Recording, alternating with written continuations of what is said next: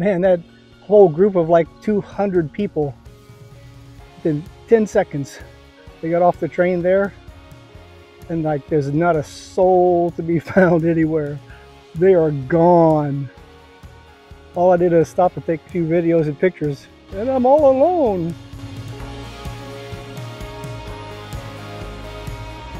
And here we go, the first steps.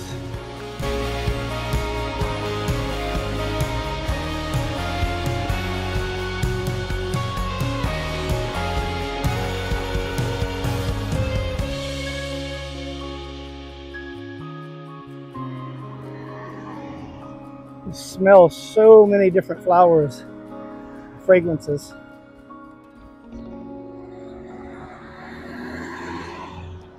Oh my God, it's got to be like 80 degrees already.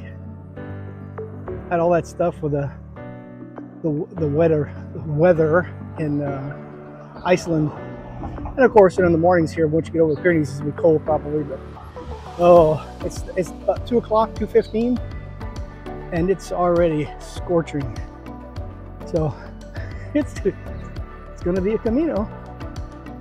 So we'll see. I've got the summer clothes, you know, the wicking t-shirts and all that stuff. So we'll see how that goes. But man, I've been going uphill just getting into the town. So apparently everything's uphill until you get to the ocean. Yep. So here we go, finding the hostel somewhere around here. Okay, as you're coming up the hill there, the train station's down there where the fog is at the end of the road, where that white truck's turning. But that's where the train station is. So as you walk up the hill here, it's a pretty straight shot, and you'll start to see more and more indications that you're on the path, you know, the right path. So you'll see the little people walking there, and then just as you're coming up into town here, you'll see the actual Camino symbol. Now, I'd recommend, I'm staying here like 3 days, 4 days to, you know, just get acclimated and rest up and walk around this beautiful city. And right past that little sign as you're going into town, there's an ATM right there.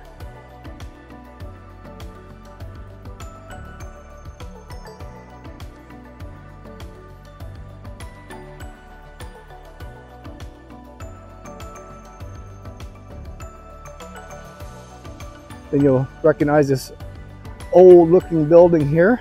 I'm sure that'll still be looking the same. This is the year 2023, but I'm sure that'll be the same.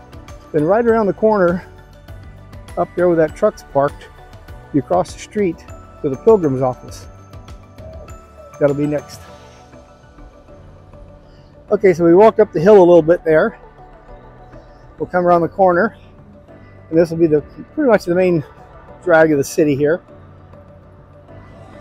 You see the citadel walls. So you cross the street, and you'll see the Camino sign.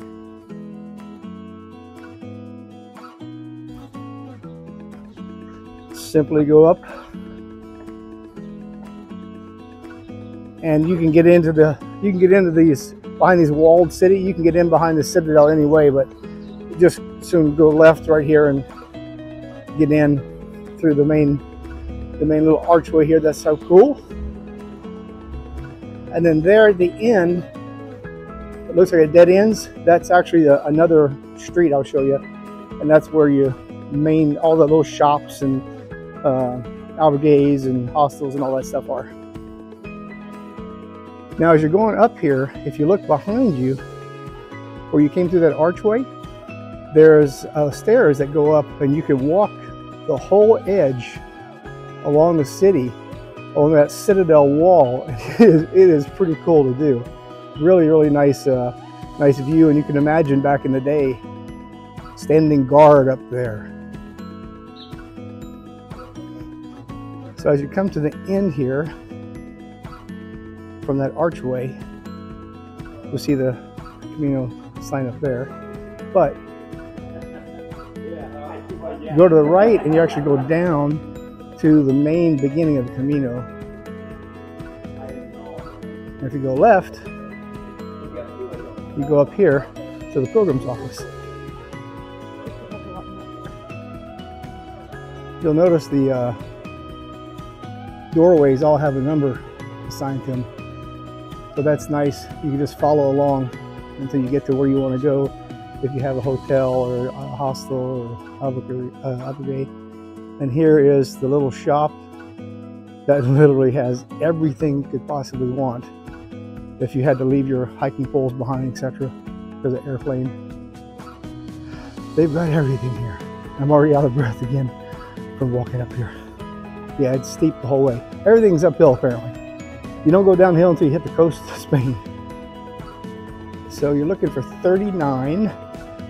So if you look up here, as you're getting to the crest of the little hill, you'll see 39. Pretty obvious if you look up high. And if you go past it, you'll have that empty lot here. So this is the pilgrim's office. You're ready? 1, 2, 3. Done. And what was perfect is not too